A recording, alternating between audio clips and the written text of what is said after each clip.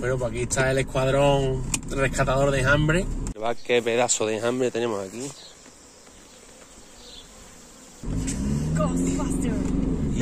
Que parece que las abejas son con cocodrilo. Y hoy tenemos una maratón de enjambre. ¿Cuántos enjambres tenemos?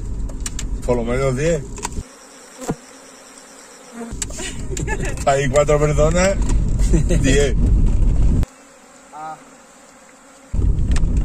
45. A ver, y el primero lo tenemos aquí, dentro de un cuarto, y es grandote. Y esto no es mala, Le pago un poco. Poniendo la caja bien en el rincón abajo se va.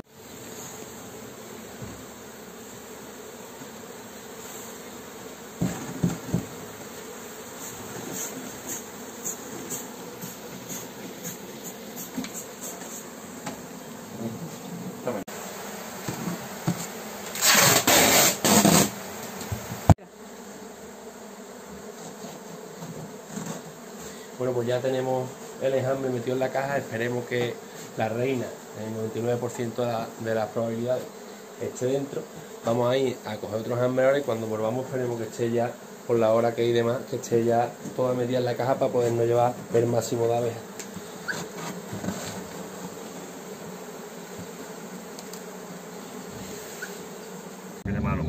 ¿Corre peligro de que no se meta Pablo?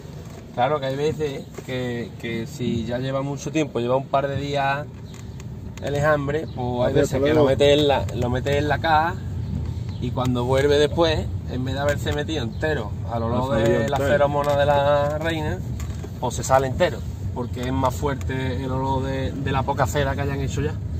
Así que esperemos que después estén en la caja, porque si no, lo que hemos hecho para nada.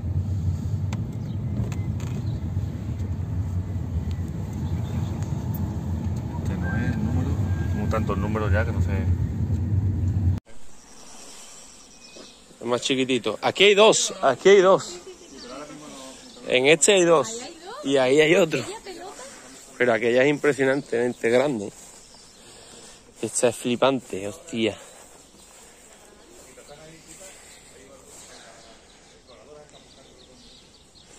Bueno, hemos venido al aviso del cortijo, nos llamaban para un enjambre y de repente hemos visto al llegar que hay 3 enjambres.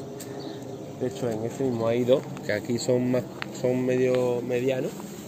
Después allí uno que es gigantesco y después tenemos otro instalado dentro de la casa. Ese, el de la casa, lo vamos a tener que volver otro día porque hay que traer más herramientas. Pero esto vamos a intentar llevárnoslo todo hoy. Aquí hay 2 y allí hay otro. O sea que bingo.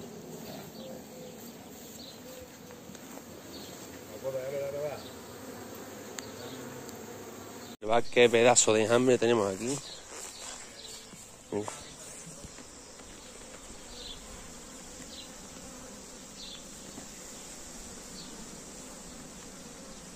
Madre mía.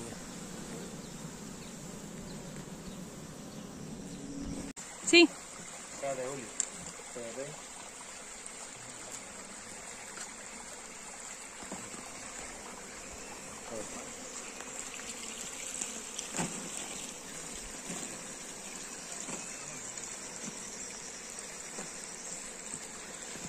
Con la mano, vaya.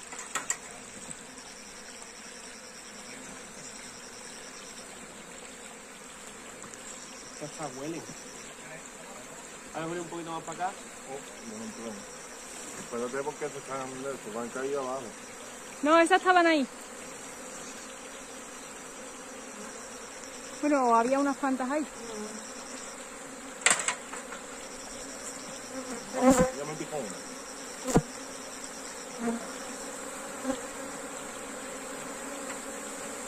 Espérate cómo lo traes encima. Ya está, ya, déjalas ahí. Y aquí, ve.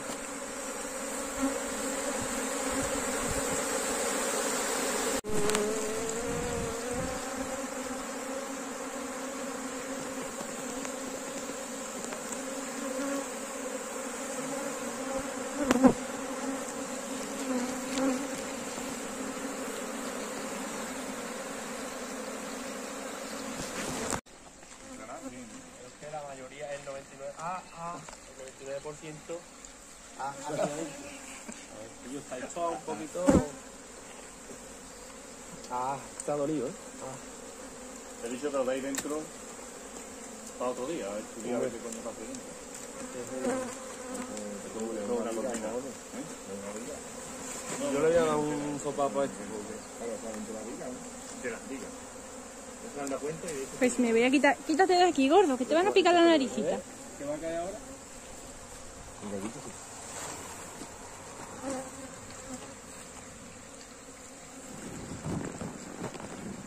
Ya lo han picado. Ya lo han picado por un minuto. Vale. Aquí tenemos ya una.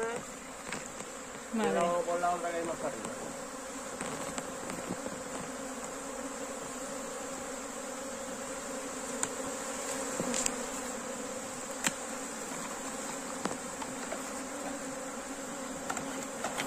Era necesario cortar eso para tener acceso. Me alejo porque me atacan.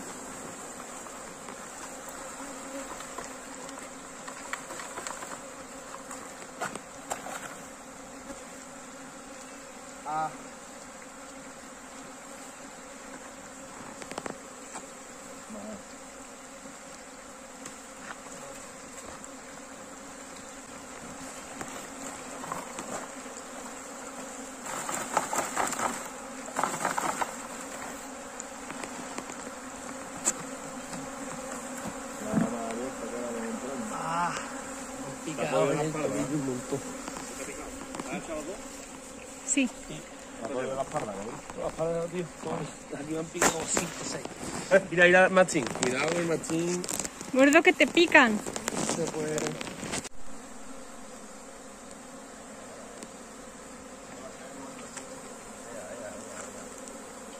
La mano.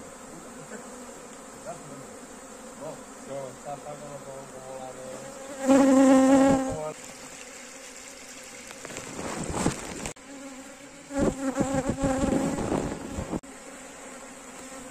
Dos enjambres metidos en esta cajita.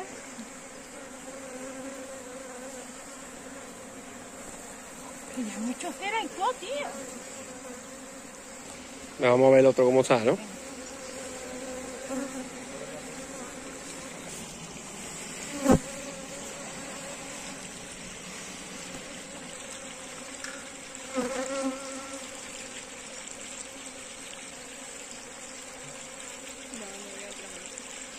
¿Están entrando en la caja?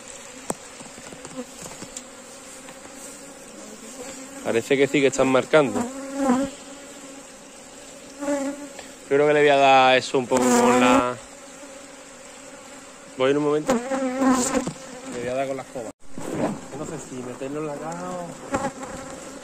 No meterlo. Como a ver si no se parte.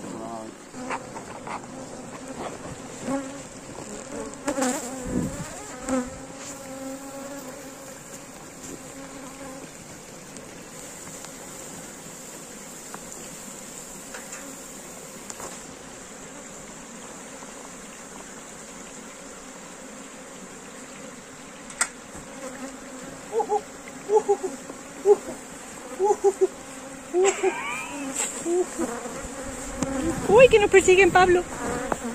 Picar el culo.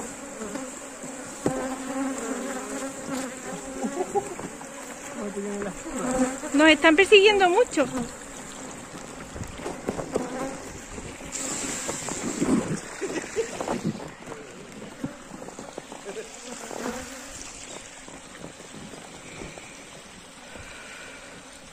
Respiro.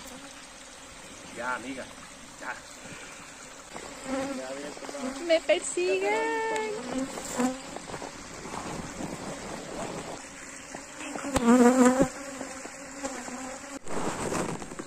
Pues bueno, aquí estamos esperando que se metan en las cajas y la verdad es que hoy hemos pecado un poco con eso de traernos la ropa justa, porque otras veces lo normal es que con esto ya no sobre, pero hoy como eran tan grandes los enjambres, pues están bastante agresivas y la verdad que no nos está costando, que nos pican bastante, vamos, tenemos que haber traído mono, botas y sudadera debajo. La verdad que al Paco le han picado ya unas cuantas, a mí también, a Julio. A Inés no le ha picado ninguna, ¿no? No. Bueno, pues ya te picará. Vamos a intentar que no.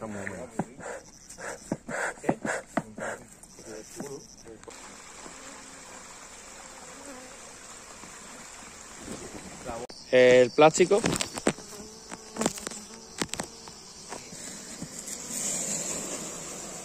Pero aquí está la mayoría.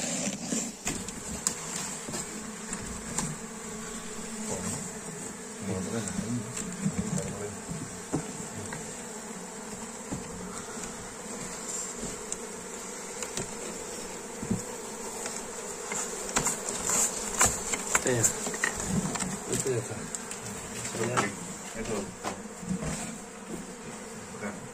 ¿Eh?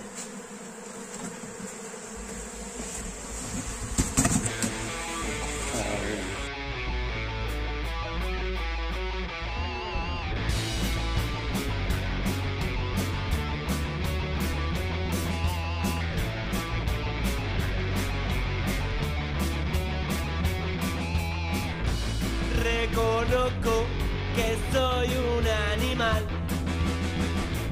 cago abono y meo para marcar. Mi pisada se la lleva al aire, vivo solo y no hablo con nadie. Me dislocan los ruidos de las motos, me camuflo en un semáforo rojo. Dame pan y dime tonto por las cárcamas